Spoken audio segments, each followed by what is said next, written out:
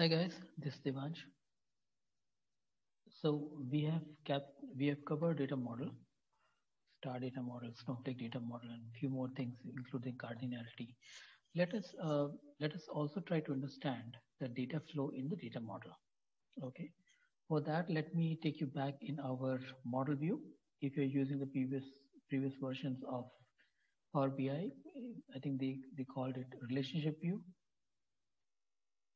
Now, as we are in model view, I told you this one is not the level one, right? This is one to many. The way I explained you what is cardinality, it is one to many connection, right? Now, if you look at every time the data is flowing in a particular direction, correct? In each and every case, it is connected from dimension to fact. See this arrow? Calendar is dimension. Sales, this is our, right now we have two facts. One is sales, one is return. So from dimension to fact, dimension to fact, dimension to fact, dimension to fact, indirectly. So if you see one to many, and then product is connected from here. Don't get confused with this. Let me drag a little down. Okay. So this is one to many. This arrow is for this. Okay. And again, product is connected to returns, dimension to fact, and calendar is connected to returns, dimension to fact. Calendar is also connected to sales, dimension to fact. Territory is connected to sales, dimension to fact. Territory is connected to returns, direction is again dimension to fact. Which means data is flowing this way, which also means data cannot flow backward, correct? So this is a one-way data flow that we have created. Let us assume that what if I create a two-way data flow? But before we jump onto two-way data flow, let us try to understand that how the data flow actually impacts the overall BI, overall business intelligence that we are creating. Now, let's take a smaller example of territory, sales, and returns. Now, if you look at this connection, we have three straightforward connection. With territory, it's connected to sales, and it's connected to return. Now, territory, which is a dimension, is connected to sales as well as with returns. These both are facts, which is data, right? And this is dimension. Now, if you take a look here, it is sales territory key. We have territory key in sales facts also, and we have territory key in our returns also, correct? Now, let us try to understand what if we use the filter from sales or from returns, which means I'm saying, what if we use the filter, the primary filter from the facts instead of dimension? Okay, let's do one by one for all three. For that, we need to go back to reports, and let me go to territory. So right now, if you don't get confused, if you don't see that our fields where we have to drop our facts or dimensions parameters, we can easily get it back if we just click on this area. Okay, this everything is contextual.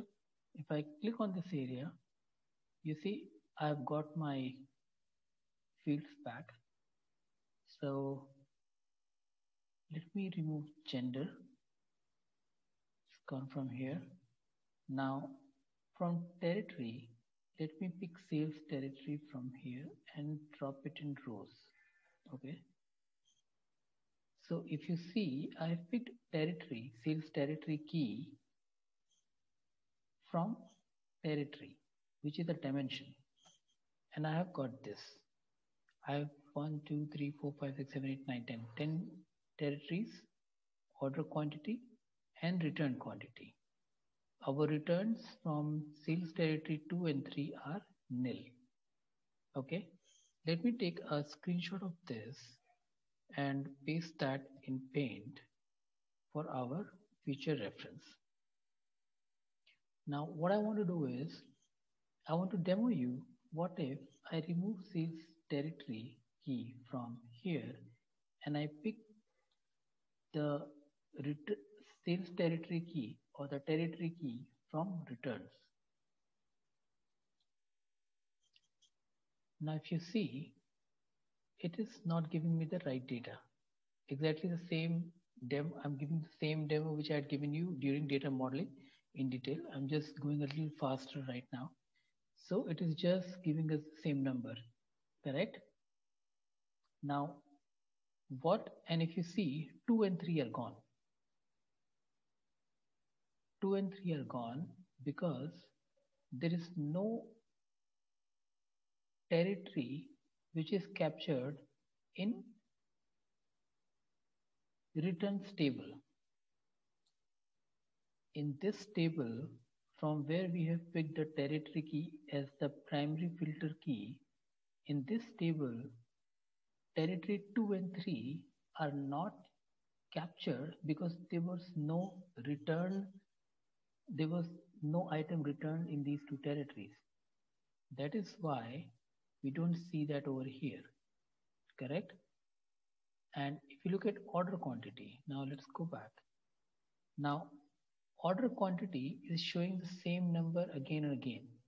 The reason being, if you see, we don't have a direct connection between returns and sales data, right? Both are the facts table. We have not established any direct connection between them. We cannot. For territory key to territory key, it will be multiple to multiple, many to many relationship. That is not possible. So that is why we are seeing this data right over here. Now what if I remove territory key from returns and pick territory key from sales table? Now you see, from sales table I'm getting the right order quantity. I'm getting right order quantity because it's part of this, but I am not getting the return quantity. The reason being, there's no return quantity here. Return quantity is right over here, and I'm not getting the right number because, again, the same reason, the sales and the return table, return facts are not connected. So we need to uncheck this. We need to go to territories, the dimension, and pick the right field from here. And now we are getting the right data, accurate data. Now to stop people from picking up the incorrect field, what I can do, I can go here and I can click on territory key on returns and I can delete from model, which I don't want to do. I can hide in report view. Okay. And I can go to the sales table, sales facts, and okay, here is territory key. I can right click, hide in report view. I don't want my user to use these two keys to filter out the result. I want them to use territory key. That way, now if you go to return, you see there is no territory key in this. If you go to sales, you see there is no territory key over here, right? Only in under territories we see the territory key. Correct? So this is how you hide. You can also hide by just going to the table view, not selected in table. You go to return table. You see it's already hidden. I can right click on this and I can hide. unhide all, hide in report view. I don't want to do that. That was for the demo purpose. So you can actually hide the parameters on the basis of which you don't want the user to filter, or for some other reason also. If you want to hide, you're free. You can go ahead and hide. Let's go back to relationship view. Now I demoed you that how it is important to understand the data flow. Now this all data flow is a single data flow. What if I create a double layer data flow or two-way data flow? Returns to territories. Let me double click on this. Cross filter direction. I can click this and I click on both. Now there is a two-way data flow which is happening between territories and returns. Okay, let me unhide this and let me unhide this. All right. Now, if we go back to, now it looks like the correct number that we have. Now, what if I change this to, we have returns and we have territories, two-way, right? Let's go back. This is return and this is territory. Let me cross this. Let me go to return. Let me put the territory over here. Now you see, we are getting the right number, but we don't have 2 and 3. So for an untrained eye, it will look like we have the right numbers, but it will not be actually the right data. Now let's go back to the relationship view and make it a single direction. And let's change this. Let's make it a two-way data flow for sales and territory. Let's double click, make it both, make it okay. Okay, now we have a two-way relationship for sales and territory. Now let's take a look at the charts. Now let's pull out this territory key from returns and add the territory key from sales right here.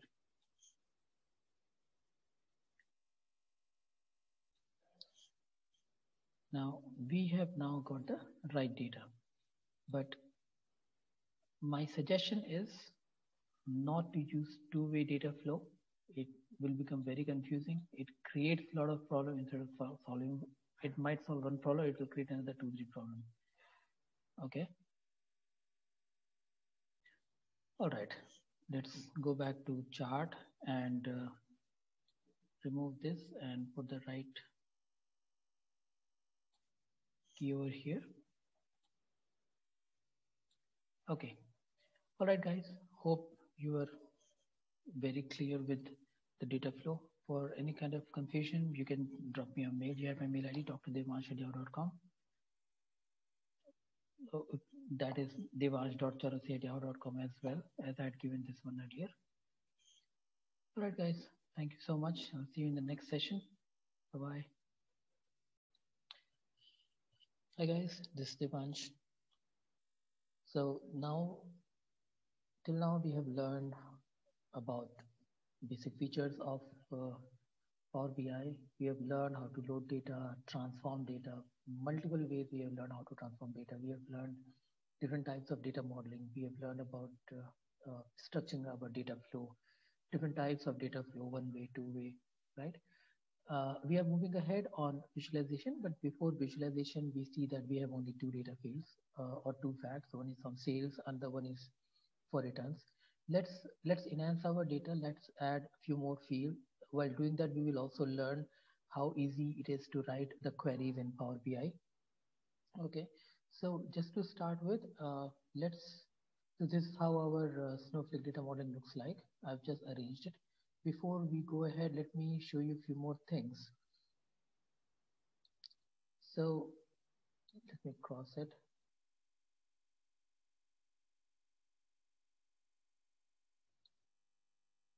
Delete layout.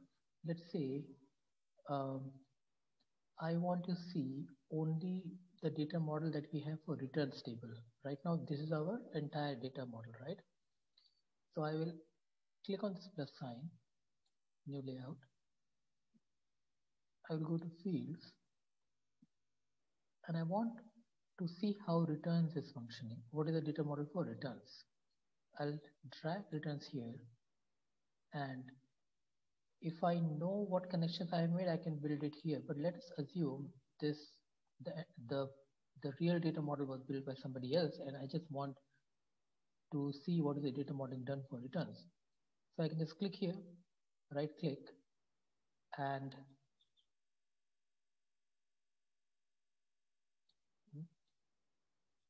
add related tables. Boom, we're done. Now let me arrange it for you so that it's easy to visualize. And this is how it looks like. This is our returns data model. Now if you come back to see here in all tables, now you see for returns we have one data pipeline that is from products. So we have products, and then we have this table which is calendar, and then we have territory. So product, calendar, and territory. If I come back here, we have product, calendar, and territory for returns. Similarly, if I want to see the data model for sales, I can just drag drop here, put it a little up, related tables, done. Now if you see, one of the reason I wanted to do this is to show you that sales table has no direct connection with returns table. See that? One of the slight drawback of this way of recreating the data model or the specific data model for a particular fact is it will not give us the details of the snowflake. It does not tell us the indirect data modeling or indirect data connection, data pipeline that we have built, right? Like you don't see the customer subcategory and customer category. Sorry, not customer, it's a product subcategory and product category. We don't see it over here, right? So that's a slight drawback. But otherwise, if I just want to see the real structuring of any of the fact, it is an extremely easier way to do it. Now I can, if I need to delete it, I can just simply cross it like this, cross it like this, done. And I come here and I click on save. Okay. Now let us say I want to add a table. I want to add a column in my sales data. So these are the tables that I have. I am already under sales. If you are on some other table, you can just click on it. And I want to add a table for order quantity. So to add a column, what I can do, I can click over here. Here I have three options. I want to create a new table altogether, or I want to add a new measure or a new column or a quick measure. We will be focusing on new column this time. Let's say I want to add a new column. I will tell you what is a new measure is. Okay, this is the same concept. If you're using Tableau, it is exactly the same concept. So let's click on new column. Now you see, as I am under sales table, it has added a column over here under sales table itself. Now let's say I want to name my column as I want to build this column to find out whether my order quantity is multiple or let's say working in Amazon, and Amazon wants to find out that what is the order quantity in, like, how many people, what percentage of people are ordering in multiple or in single item, right? For that I need everyone who has ordered just one quantity is single and above one is multiple. So it's as simple as the way we write in Excel, right? Let me name that as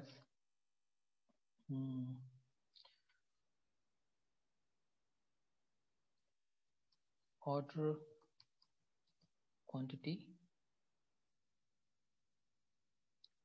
multiple. Okay, equals if I hit tab because I'm an Excel user, so I'll hit tab, logical test. If what? If order quantity, I was about to write order quantity, but the intelligence of Power BI tells me there are four options which starts with order, and I can use a down arrow or tab. I'm using down arrow to come to order quantity, and I hit a tab and it's auto selected. So you see the formula order quantity from sales table 2015-17 is selected. So my variable name is this, which I'm going to create. If order quantity of from this sales table is greater than 1, then you return me multiple. But it's not going to work because multiple is a word, it's a character. So I need to put that under inverted comma, return me multiple. Otherwise, what if it is not a multiple? Then otherwise, single. Okay, and I close this and I hit enter. Working on it. Now you see I have, so this is single, order quantity is 1. Now if I come down, still 1, come down. Okay, the easier way is I can uncheck on my single, I will have only multiple. So anything which is above 1 is returning me multiple. This is how easy it is. Okay. We have to understand that calculated columns are typically used for filtering data rather than creating a numerical value. Let me repeat. Calculated columns are used to filter the data rather than creating numerical values. So this, we can filter our data for multiple and single. We are not creating a numerical value. We had done similar thing earlier also in the customer table. If you see, if you go back, we had created the category, the demographic category, right? This is to filter the data, right? Filter my customers on the basis of their income level. So in the same way, we have created another table for filtering out my sales, whether the sales is single or multiple. All right. Now, if you look at measures, so we discussed that we have new column, new table. I don't want to add new table, new column and new measure. So basically, measure is if you are an Excel user and if you have used pivot. So if you remember, to create a pivot, we pull a couple of our facts or couple of parameters in row and column field, and then we have an aggregated value, right?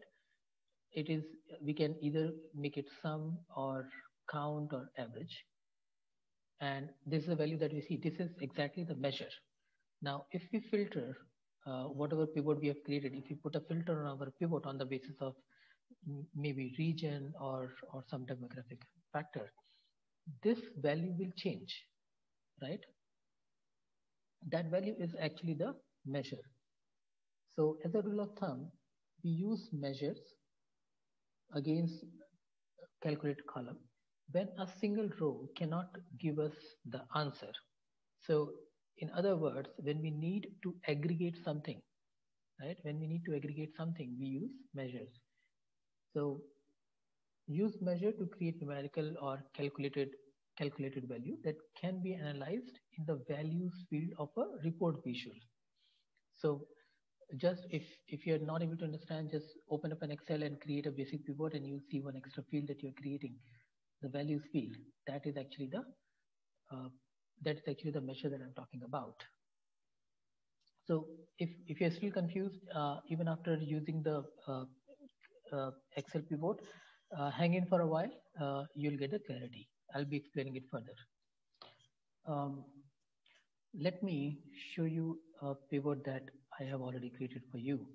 So let's say you have data like this for region, for sales, and for marketing expense, and we create a pivot out of it.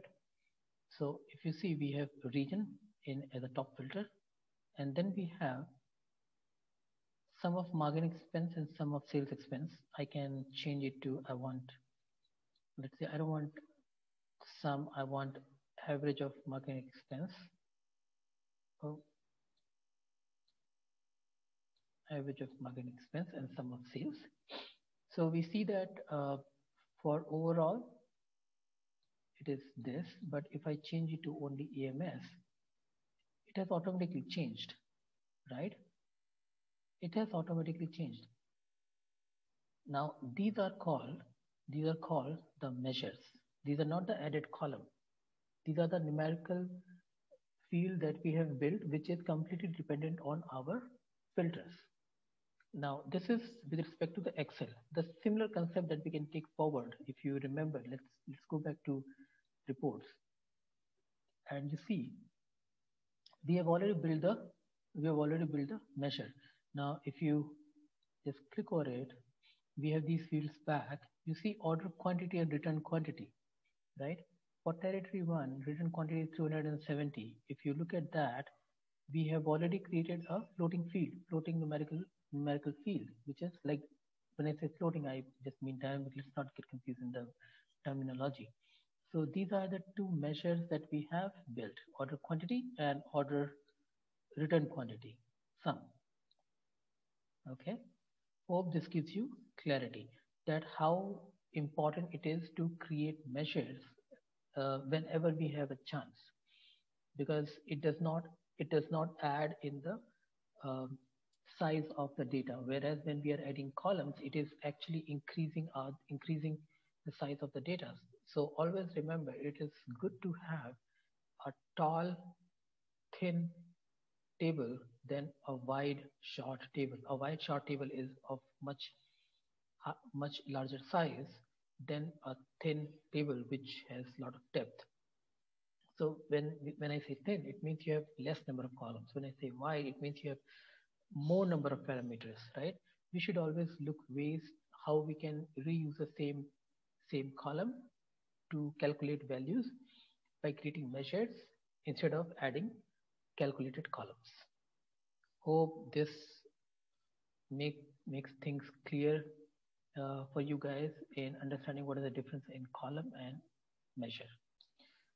Now, these measures these measures are called implicit measures because these are very specific to the view that we have created over here, right?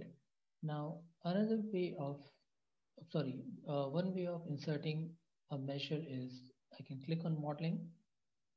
Let me collapse things to give you a better view. Okay, let me click on modeling. Okay, before that, let me delete order quantity. It's gone from here. Now, let me click on modeling and click on new measure. Now, if you see, the new measure is entered over here under calendar, correct? So what happens is when you come to the modeling tab and when you click the measure from here, it will insert under the very first table which is available. Now, I don't want to do that. What I want is, this is not the right way. I want to insert a measure under sales table. So what I should do, I should click here, select it, right click, and click on new measure. So the new measure which is inserted is right here, correct? So this is the right way of inserting a measure.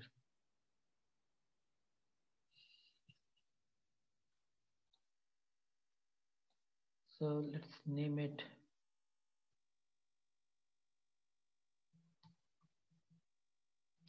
quantity sold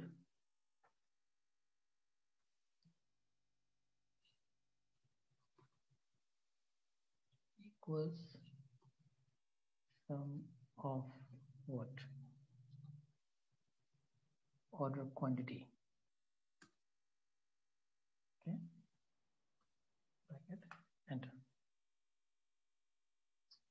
we see that quantity sold, one measure, you see there's a calculated mark here, which means it's a calculated field. Now it has come over here, and what I can do is I can drag and drop under values,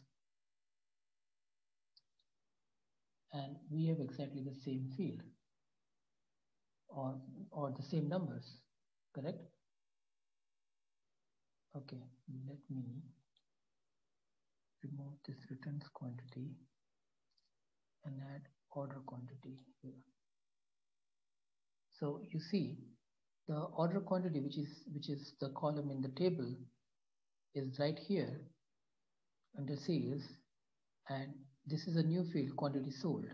Now you see the numbers are same, but order quantity, I can use it only within this visualization, but quantity sold, which is also the order quantity, but it's a measure, a built measure that we just built, I can use it in another visualization also.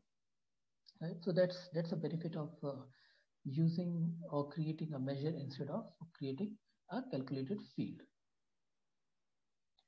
Now, instead of sales territory, let's take an example of product category.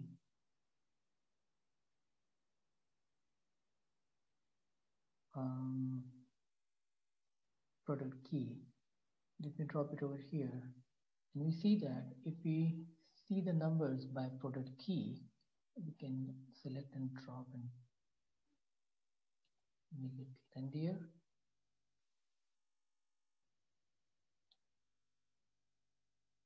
Okay, so even if we take a look at this by putting another key as a product key, we are getting the right number. Quantity sold, which is a measure, and order quantity, which was a column, we have exactly the same numbers,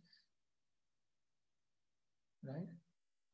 So that is the benefit I'm talking about of creating a measure, because it is not adding up into your file size, and it will help you to compute faster, like your overall report will be much faster. Now, if we take a look at quick measure, let us click over here, and we see that this pop-up box comes up, and we have a couple of inbuilt inbuilt measures available on inbuilt function, like average per category, variance, max, min. But I don't use it much. For me, it is easier to create it directly instead of using the inbuilt functions. So I don't use it. You are free to use it. Average, variance, max, min, by default it is sum. Okay. Okay, guys, this concludes our measures and add columns. I'll see you in the next session. Thank you. Hi guys, welcome to the next session. Let's work toward creating our visualization, but before that we need to add a couple of columns just to make sure that we are thorough with the query and the functions operators which are available in Power BI. Need not to worry, because most of the functions are very similar to the functions that we have in other tools of Microsoft. For example, Excel. Right now, let me open Excel. Now, if you take a look, let me write few of the operators that we have available. So of course, plus, minus, multiply, and division, and exponent, which is on numeric 6. Okay, so these are the arithmetic operators, and if you look at let me write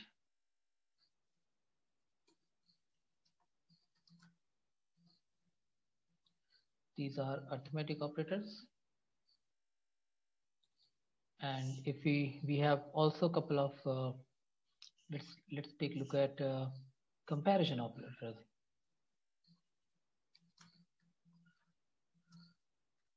Okay, some of the easiest or the most commonly used comparison operators are equal. So sorry. Oh, okay, I can't write equal like this. So equal, and we have greater than sign, less than, and greater than greater than equal to, and less than equal to, and we have not equal to. And if you look at few more comparisons, then couple of let's look at logical operations. I'm covering things that we are going to use most widely, okay? Because this list will just go on. The percentage sign also, correct? We did not use that. For comparison also, there are multiple more signs. Logic operations. So and so of course and is used or ampersand is used to concatenate two values, okay, to produce one text string. And if you use two ampersand, then it creates and condition. Let me write and if we have two pipes, this is just above the enter sign on your laptops, and if you use two pipes, then it is or condition. And if we use in, then it creates a logical or condition based on a given list by using the curly bracket. Okay, let me write here or condition with curly bracket. Now I myself have lost where the curly bracket is. Okay, I don't know where the hell is curly bracket in my laptop, but I'm talking about this is a small bracket, and okay, I get it. Curly bracket is just the same key, which is the bigger bracket. Okay. Big bracket is this one. If you press shift, this is the curly bracket. Okay, so these are some of the operators that we will be using. And if you look at a couple of functions, now when I say couple of functions, let's take a look at maths function. Okay, like sum, average, max, min, divide, count, count A, correct? Count rows, but count rows, I don't know if you'll be using it often, but another one is distant count. Distant count. And if you look at the more logical functions, remember these are operators, these are functions. Now logical functions like if, don't mind my caps and small alphabets, and or not, switch, true. I'll be using true false more than switch. Let me put it down. And we can take some look at text functions. Now, the most common text function you're going to use is what? Concatenate. Concatenate, format, left, right, and mid, right? Upper, lower, proper, oh, spelling of LOWE, lower, proper, len. These, if you're thorough with Excel, you would have realized that all the functions and operators I'm writing 99% are from Excel, correct? Len and what else? Search, like find, and replace. I'm just trying to recollect what are more function. Substitute, trim you'll be using, right? And let's look at filter. A filter is like all except and and related table, distinct values, earlier, earliest. What else is filter?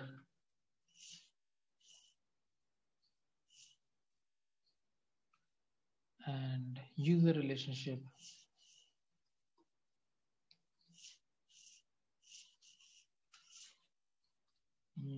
Not able to recall more, but filter itself, one is there. Filter, calculate, wrong spelling, and date and time.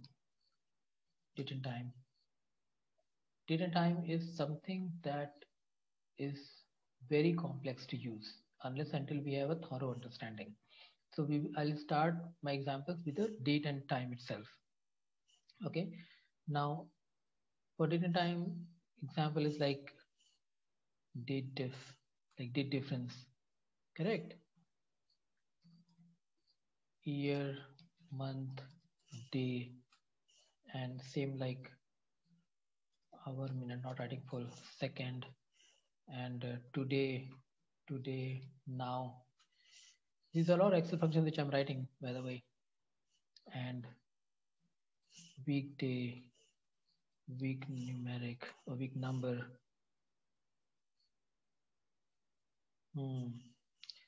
Okay. What else can we use?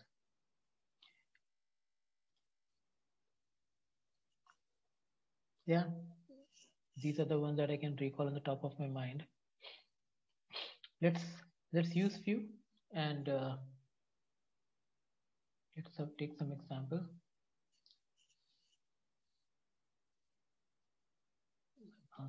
Okay, here it is. So let's start with, let's go to the date column and let's go to calendar. I'm already in calendar. Let's assume that we are going to write the another key. So another column, if I need to add, I go to home and I need to add a new column. Let's wait for a while. Okay, new column is added. So this is my function name or parameter name. Let me call it day of week. So let me make it caps. Day of the week.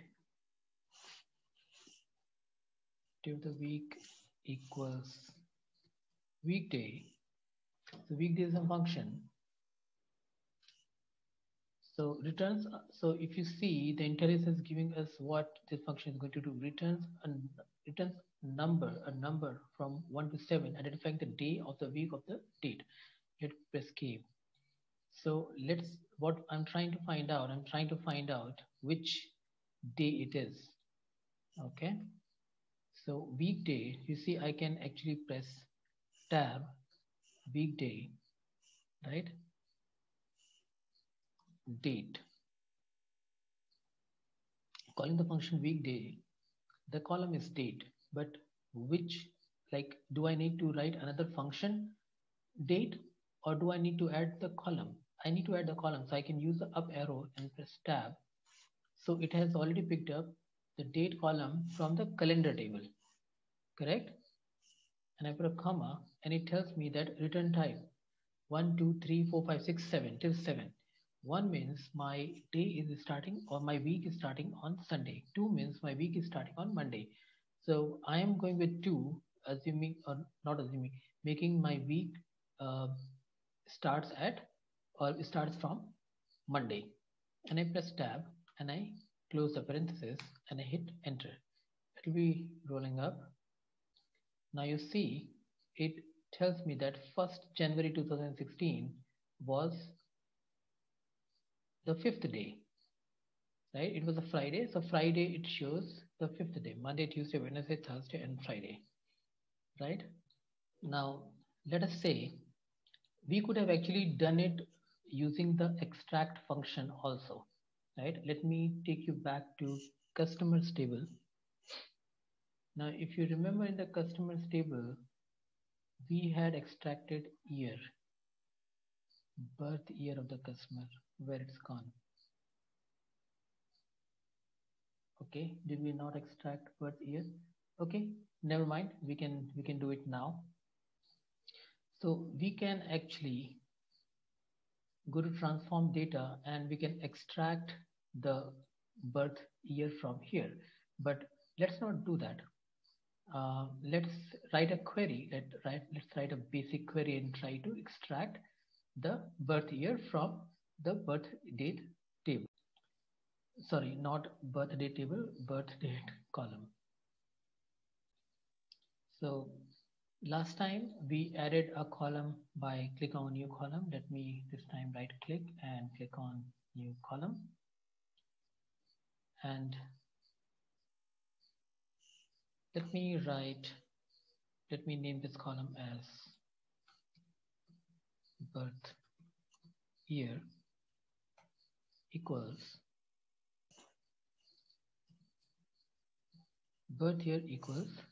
year and of which column, right? That is birth date.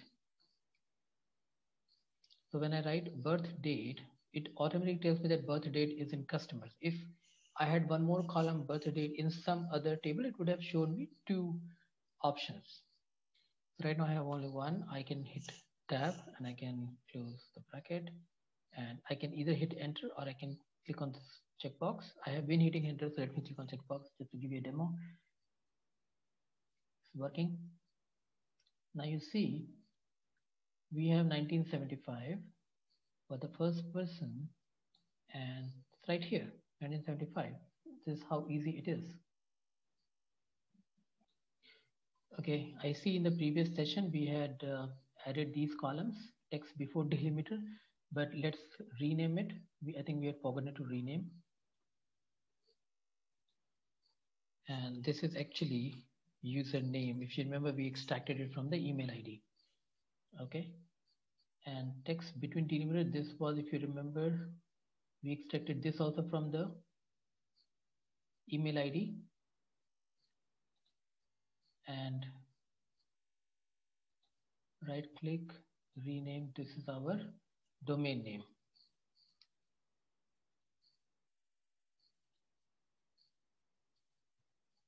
Okay, it's working. Now let's assume that we want to find out what is the current age of the person, right? So I can add a new column. I will of course try to find out the age from the birth date itself. Now I have a new column.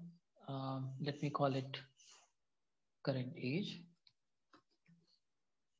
Okay, and if I need to find out the current age, I need to actually find out the difference in between the date on which he was born and today, right?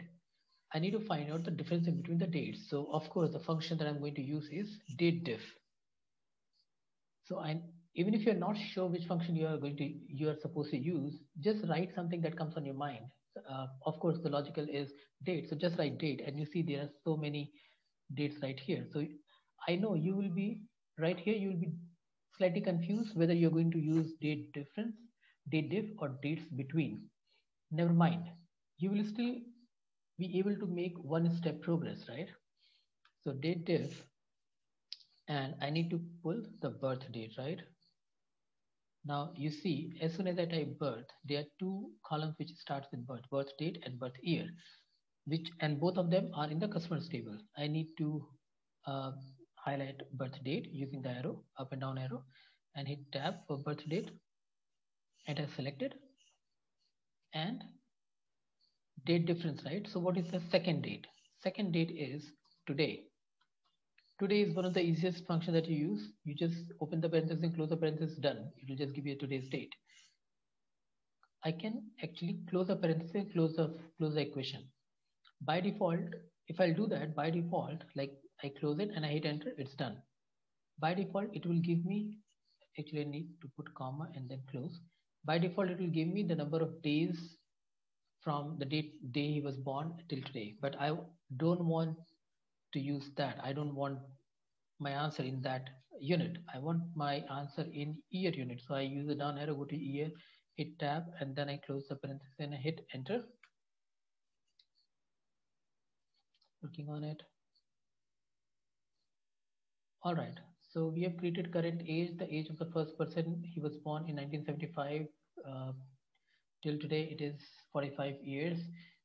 My date, your date might be different. If you're, let's say, if you're seeing this um, in the future and using my data. So you have a different date over here, but this is how we are using this date diff function to find out the difference in between the dates.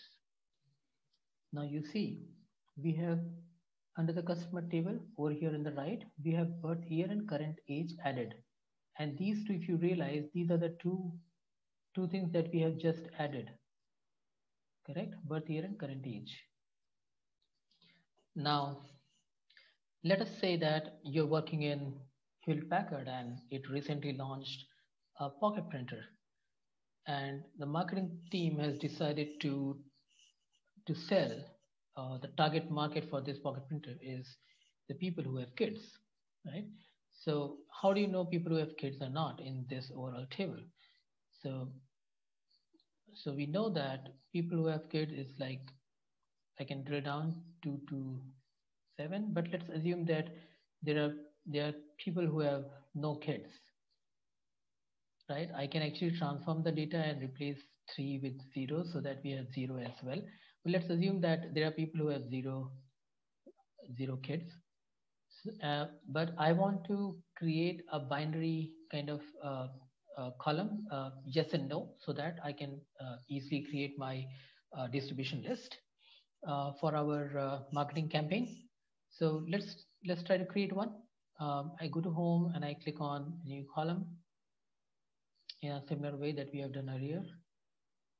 And which function will we use? So we will use if function, but the name of this new column is, let's say, parents. Okay. And if, of course, if total children, so our column name is total children, right? So I use the up arrow. So if total children, which is in the customers table, we are already in the customers table. If total children in the customer table is greater than 0, return me yes. Otherwise, return me no, this guy is not a parent. And hit enter. So working on it. Okay, yes. So we have all yes because each and every guy has one other kid. So otherwise, if we had any guy who had 0, I just cannot replace it right away. Just like Excel, I cannot just type 0 and replace it. So if we had a 0 over here, we would have seen a no over here. So this is how we use the logical function. Okay. Now, let's assume that the marketing team says that they want to target these parents with the marketing campaign only on weekend, right? Only on weekend. Now, let's go back to the calendar table and we see that weekend is on day 6 and day 7, right? So we need to create another logical function where if it is 6 and 7, Saturday and Sunday, it should throw me as weekend, or if it is 1 to 5, it should throw me weekday.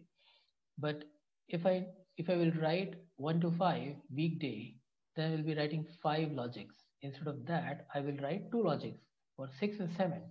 If it is not satisfying 6 and 7, it will throw like the negative value. It is a weekday. So instead of writing 5 logic, I'll write 2 logics.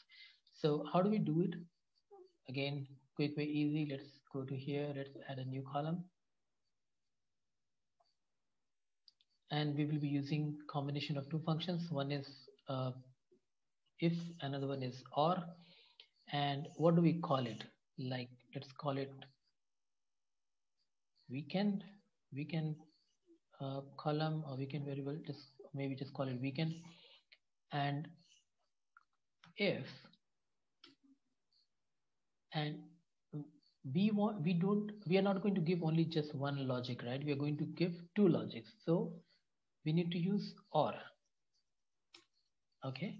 Now, what is our logic 1? Our logic 1 is if the day of the week, right? So this column, day of the week, like this, is equal to Saturday, which is 6, or, so comma, or if day of week is equal to Sunday, which is 7, right? Now here, let me close the bracket. Here I'm closing my or statement. So if you see, this automatically is highlighted. So I'm closing this or statement. If day of week is 6 or if day of week is 7, means if it is Saturday or Sunday, then return me what? Then return me weekend. Correct? If not, return me what? Weekday. So this way, let me close it. So now if you see, I can click on check, working on it. Now you see, for 5, I get a weekday. For 6 and 7, I'm getting weekend. So this is how we will be combining the 2 functions and building the required data field that we require. Now, let us write the similar kind of function by using the pipe delimiter. We're not going to delimit things. Like the 2pipe function, which also functions as or. Let me help you understand. Let's go to home. Let's add another column. And let's call this as what? Weekend 1 or weekend pipe. Just an example that we can underscore pipe, because we are going to use this function. Let me do Control V.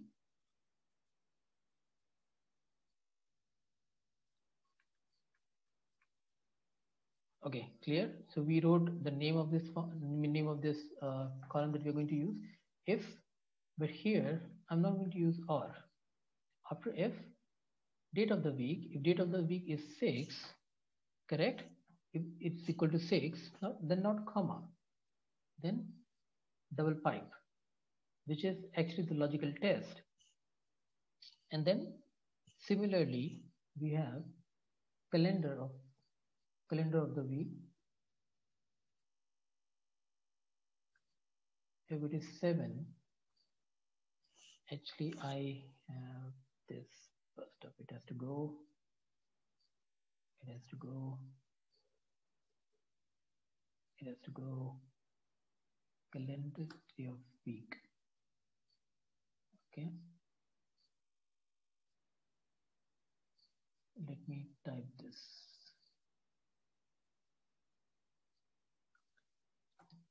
Of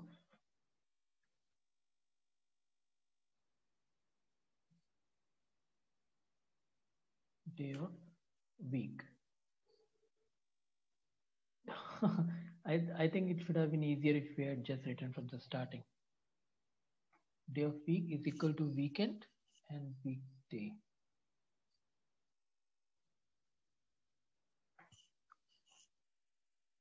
Is equal to what? Is equal to 7. Correct. Let me fix it.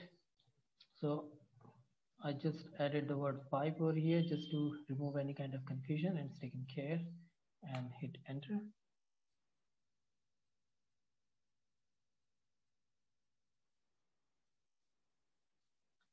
So basically, if you see, it's a weekday, weekday, weekend, weekend, weekend, weekend. So basically, it's exactly the same way. Instead of writing or here and then writing the entire formula, what we did is we wrote the first logic and then we put a double pipe, and then we wrote the second logic, and then if it's satisfying this, it's weekend. If not, it's weekday. Correct. I let it be like this. Let me also save the file. Now let us say that in the customer field we had created the full name. So if you see, we were provided with prefix first name and last name. Okay, but what we did in our data transformation session, we created the full name of the person using the merge statement. Correct. But what if I want to write the query, text query, and create the full name? So you know it by now. Let's go to home, click on new column. So of course, just like Excel, we will be using the concatenate function. So what do we call it? Let me call it again full name, and let me write concatenate. Okay, just to differentiate between this and this. I can of course not create two columns with the same exact name. So what we are going to do is, so for concatenation, I'm going to use the ampersand. So I want to add what? I want to add prefix, right? So I just write prefix. Here it is. I press the tab and I press and. Okay, now let me tell you that if I directly type full name and I press a tab, what is going to happen is it's going to create my full name with the prefix, the first name and the last name without any space. So I need to add the space manually. So what I do is I add a space and then I press ampersand, ampersand, and I type what? First name, first name, and space and what? Last name. And then I close the bracket and I hit enter. Something is wrong. I have a red mark over here. Okay, let's capture this. I had not started a parenthesis, but I closed it. Click on checkbox, like check mark. I had an error earlier, but it is fixed now. You see, I have Mrs. then which was a prefix, and then I have a space, which is this is space that we added, then the first name, and then space in the last name. Okay, so this is how we use the concatenate function. Now, let us say that I want to pull just the first 3 characters of this full name, right? So of course, if you are, or let's say that I want to count how many characters are there. So of course, if you're using Excel, you'll just say, hey, let's go ahead and use len. But yeah, you can do that over here. But what if I just want the first 3 characters from the left or the last 3 characters from the right? So of course, what will you do in Excel? You will use left and right, and you will define the number of characters that you want. So exactly, we are going to do the same thing over here. But instead of pulling the name, let me pull it from the calendar. Let me shorten this name month. So let me add a new column.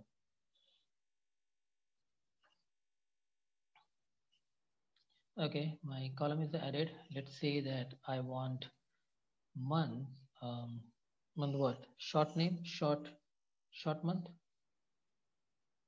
or yeah, short month. Okay, And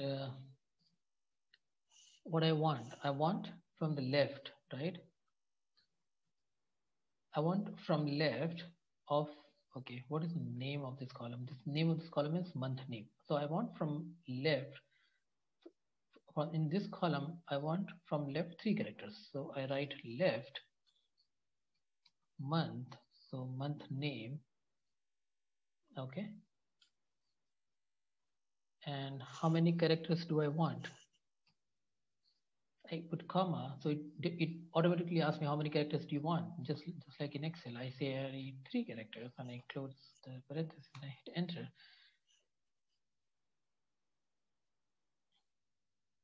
Okay, so you see I've got, let me click on this inverted arrow. So I've got all 3. Now this is in proper case. Now let's assume that I want everything in the uppercase. So it's pretty easy. What will you do in Excel? Exactly, you just going to write upper and close the entire equation over here, and you click on this check.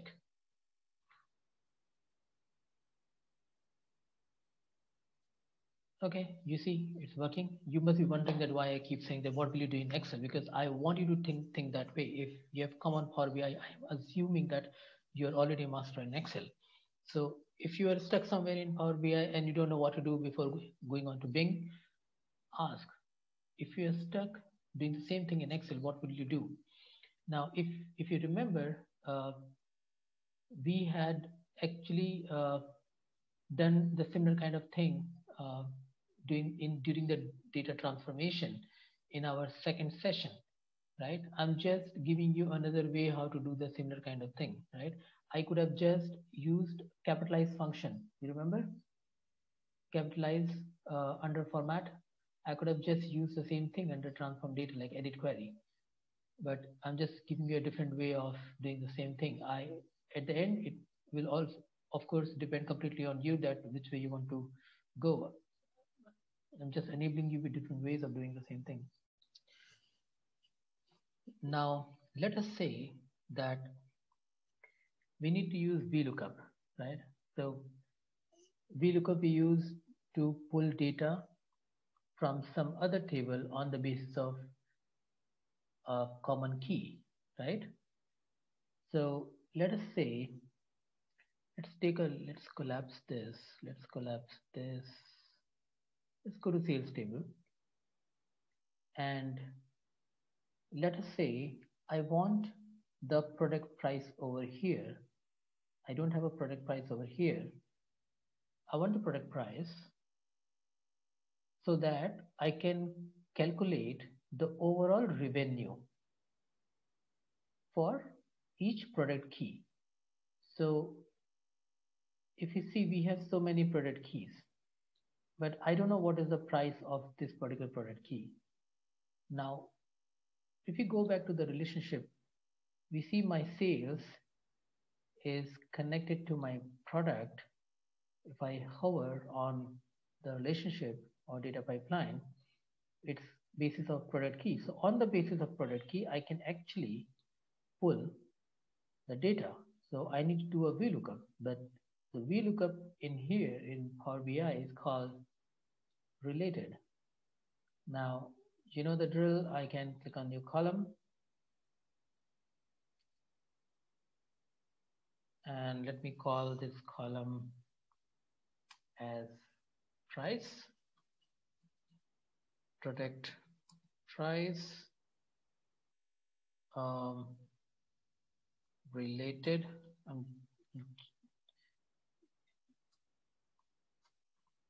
purpose under related, and that's equal to related, right? Press a tab, and from where I need to pull? I need to pull the product price from the product table, right? So I write product price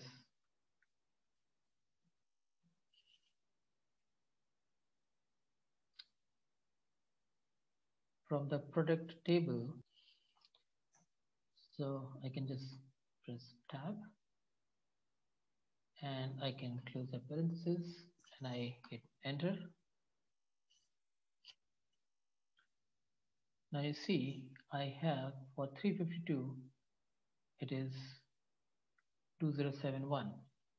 So let me write for 352 it is 2071, just cross checking. And for 358 it is 2049. For 358 it is 2049. Now what we can do is we can go to products table and we can see for product key 352 and 358.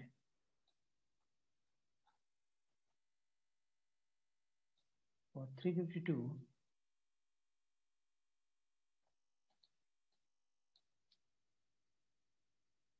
product price 2071 and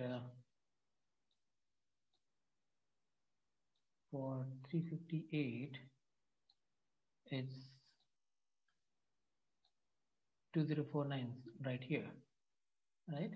So this is how easy it is to use related instead of VLOOKUP in Excel. Less referencing, straightforward boolean. Now let me go back to sales table and let me give you a demo of a mathematical equation. Let me add a new column and let me call this new column as revenue. Let me call it gaps. Let me call it revenue. And what I want to do is, if I want the revenue, I need to multiply the total quantity as sold with the price. So my total quantity is order quantity here, right? So let's assume that I don't remember it's order quantity. Let's think that I remember quantity. So let me write quantity. So if I write quantity, you see it is already suggesting me that I have three parameters. One is the quantity sold, which is a measure that we created. You see the calculator mark, and then we have order quantity. So in the sales table, I use this and I put a multiplication sign, as simple as that. And multiplying with what? I'm multiplying it with our price that we just created, correct? So that is product price related. And I hit enter. I can just click on the check mark. So you see we have the revenue. Now we can actually select this and I can hit on a dollar sign right here and reduce the decimal. I can click here, or I can change the currency from here to dollar from here, and I can reduce the decimal figure to 1. Done. All right. We need not, for this specific change, we need not to go to query editor tool or transformation table. We can just do the basic formatting over here, right here. Okay, let's go back here. All right. Now we will be focusing a little more on mathematical functions, just like the way we calculated the revenue. Let's calculate. We have quantity sold and order quantity, which is the same field. We in the last session we took a demo, right? Now let's say I want to add another column with quantity. Okay, I want to insert a measure. So instead of using the modeling field, I know if I add a measure from here, it will assign that into the very first data table. So instead of doing that, what I'm going to do is I'm going to assign that in my returns table because it's more related to returns. New measure. And let me call this measure as quantity return. And it will be as simple as sum of return quantity. Correct? Bracket close, and so if you see, it shows that I created a measure over here, but measure will not be visible unless and until I drag that into my visualization. And you see, I have the returns for product key 204, sorry, 214, I have 70. Now let us add another measure in sales as revenue. So we already have revenue. Let me add total revenue.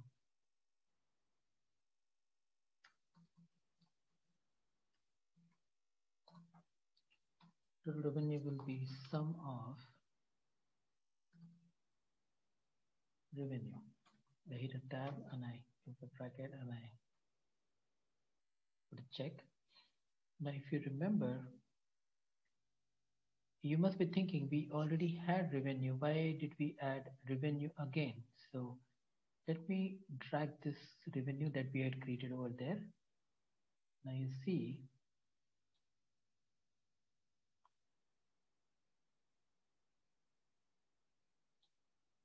it is 73,000, and if I show you total revenue,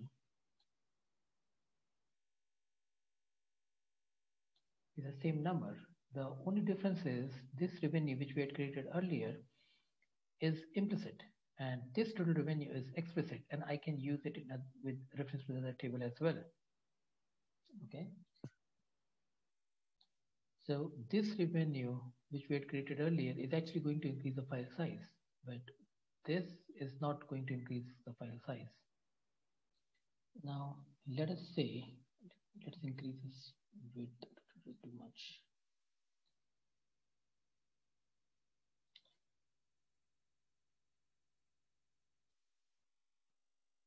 Okay, now let us say I want to format this. So easier way of doing it is, let's select total revenue over here, and I get this little formatting tool over here. I can just click on $sign currency, it's done, and I can reduce it to 2. I hit a tab or enter, it's working on it, done. I can drag this on the towards the right. Okay, so yeah, it looks pretty clear. So this is how we have to proceed. Let us say that we want to create another measure for returns rate. We want to see what is the rate of return. Okay, so let's name it as return rate. And easiest way of doing it is like quantity returned divided by quantity sold. Enter. You see, we need to drag it on the right. Okay. Now it's right here. Click this return rate. I can drop at the end. We have the return rate right here. But let's format it. To format this, I can click on this measure that we created and make it percentage. Wow, and I want it just at 1 decimal. Hit a tab. Cool, 3.3% is the return rate. Let us Let's clear a couple of redundant columns here to get the field. So quantity sold, let us keep that. Let's remove order quantity. Okay, and let's keep quantity returned. Revenue total revenue, let's keep return rate, revenue total revenue. So let's remove revenue. All right, that's pretty simple. Now let's remove the product key. I don't want the drill down the product key. Let's see that. Let's use a snowflake till now we have not used. Let me drag category name and see how it works. So accessories, buying and clothing, we have the numbers. So our data model, snowflake data model is working fine. Let's add average retail price. We don't have that. So the right measured or the right table to add the average retail price is the product table. I can right click. You can right click anywhere, but I have a habit of clicking on the head on the name of the table. Let me add a new measure, and let me call it average retail price, and of course that will depend upon the product price, which is in the product table. So let me write product price, or I can write price. Um, okay, let me write. Okay, I need to give the function first, right? I want the average price. So you see that if I just write price, it's not suggesting anything. So I need to write average, and then let me write price and see what it suggests. Okay, it is suggesting correctly that price is in two tables and these three instances. I want the product price. And I hit tab and I close the parentheses and I hit enter. Scrolling. All right. Now let's go ahead and pull this right over here. Wow. Now you see that we have an extra component, like components over here, apart from accessories, by clothing and component. The reason being why we did not have this last category is because this particular category does not exist in sales table, does not exist in return table. That is why it was not showing over here. We did not sell any of the uh, component category. As we did not sell anything, there was no return on that. So this particular category did not even exist in sales table or in return table, but it did exist in the product table and it had a price. And that is why when we calculate the average, we have a fourth category, which is components, and right here. Now, let us average retail price. Let's format this dollar sign. Oh, one decimal tab. Okay, cool. It looks fine. Now let's do one thing. Let me show you what if we have a category name, right? Now if I pull the subcategory name right under this, you see there is a plus sign over here. If I click on the plus sign, this is exactly working like pivot. I can click on the category and I see all the subcategories under it. The bike racks, bike stands, water cages. If I click on bike, sorry, if I click on bike, I have the subcategories under that: mountain bike, road bike, touring bike. Right? So this is how we need to progress. Now let me remove the subcategory from here and we are back. So it is as simple as that. We can just pull subcategory back here. We can pull the product name also under this. See, I can click on the plus sign. And then, so from category, we have these subcategories. And under this subcategory, bike racks, I have this product. Isn't that pretty cool? is functioning exactly like pivot. Now, sometime back, we calculated the quantity returned. Okay. Now, let me remove this subcategory name for now. We calculated quantity returned. So this is a total number of quantity which was returned. Maybe just 1% or yeah, maybe for just one, there's just one row item which contains 269 return item, or there can be 269 rows with single item in each, right? Let us assume that we need to know how many row items are there, correct? It can be either equal to or less than 269. It cannot be more than 269. And if at all there is more than 269, in some weird case, it must be containing blank, correct? Because the sum has to be equal to 269. Now, let me add that measure again under the best place is return. Let me add a measure. And this measure will, of course, be count, right? So I need to count total returns. So let me type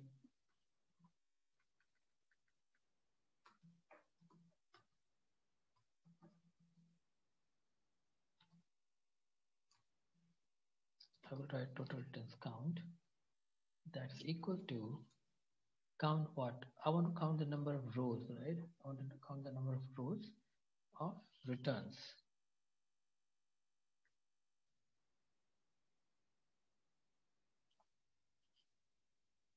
Let me type it again.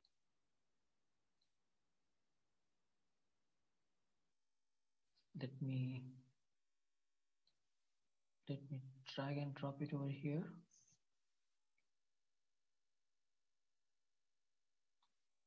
Okay. Now what we have is 269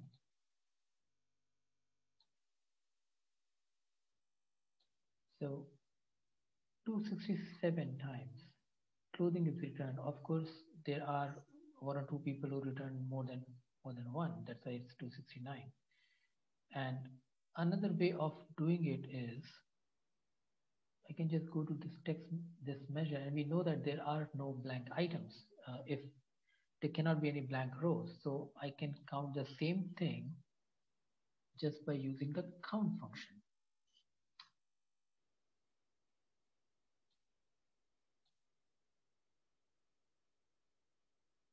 Okay, I need to fix this.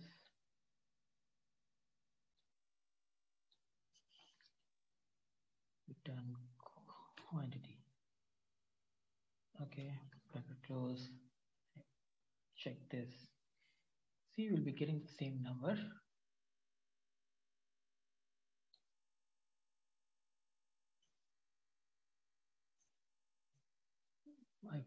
Okay, select this.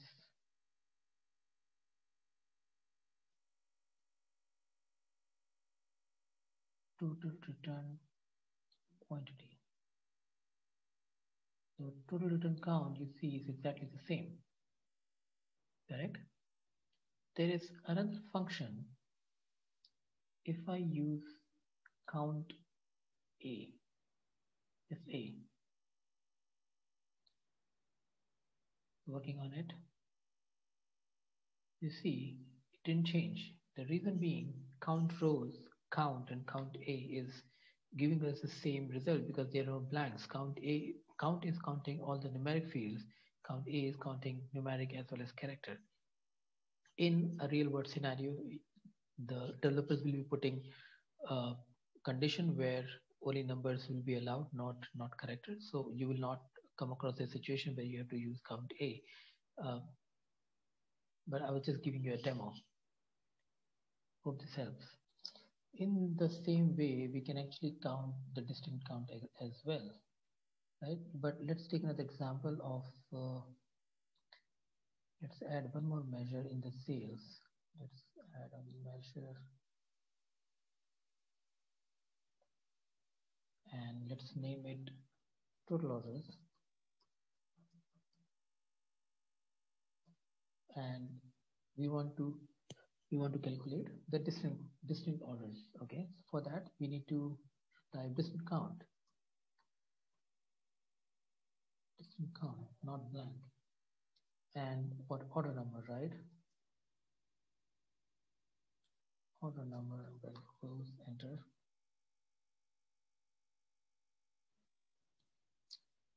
Now, what was the name I typed? I forgot. Total orders. Okay, let us drag. Let me use this and bring it down. Let's drag total orders right underneath here. Click outside, and we have total orders over here. These are the distinct orders. Now, if you observe this total order, 16,000, 13,000, 6,000, if we add that, it's around 36,000, but here we are seeing 25 is because it wouldn't add. This is a separate island and this is a separate island in Power BI. This is actually our distinct count, right? If we click on total order, this is the distinct count. So these are the distinct numbers. So that is why it will not add to 25. Correct?